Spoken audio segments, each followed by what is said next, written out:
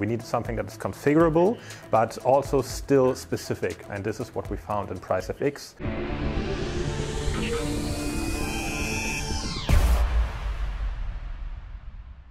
My name is Tim Kuhlmann. I'm team lead pricing operations at Draeger AG. So my responsibility is supporting our global organizations in setting the right prices. The price itself is not my responsibility, but making sure that all the environments and all the tools are in place. Draeger specializes in medical and safety equipment. So this is a lot in the broad portfolio. We basically focus on intensive care equipment and safety devices involving gas detection systems and breathing apparatuses. We started using Pricefx, I think, in 2018. So that's at least the first time we thought about this. And we had several iterations, so it should be 4 years by now in different builds and functions, but 4 years in summary. We have a global complex organization, and this organization is self-sufficient. So each part of organization is responsible for their own business. This led to a lot of pricing solutions, mostly in Excel and mostly subpar. And we realized from a global perspective that we need one tool to cater still all needs. So we needed something that is configurable, but also still specific. And this is what we found in Pricefx. And also where Pricefx enabled us to do a lot of the configuration ourselves, which other companies involving price management did. We looked at several software providers, and we looked for something that we could also put a lot of effort in ourselves. So because we have a team focusing, as I said, on pricing operations, and this team should be enabled to do a lot of configuration and a lot of specifics themselves.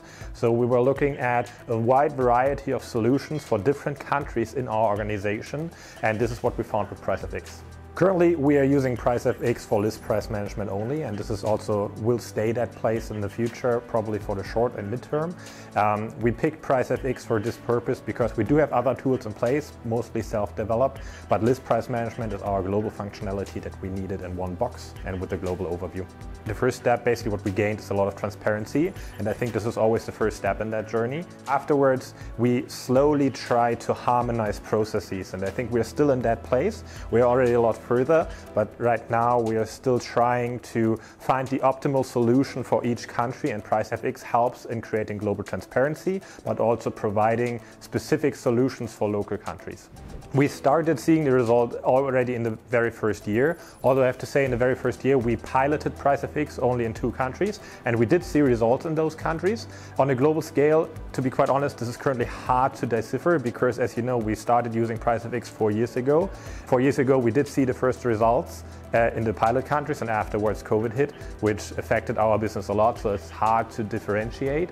Nevertheless, the quantitative input is positive and the qualitative feedback is especially positive. So we do have a tool that's easy to use and that provides a lot of information to the actual people who are setting prices. I don't want to go into too much detail here, but we're thinking about logging in information from Pricefx into our quoting solution. We have a self-built quoting solution, and we try to harmonize our price setting and provide profound and good specific information to the sellers. So basically our sales team at the point of sale, and they might come out of Pricefx. This is something we're currently investigating.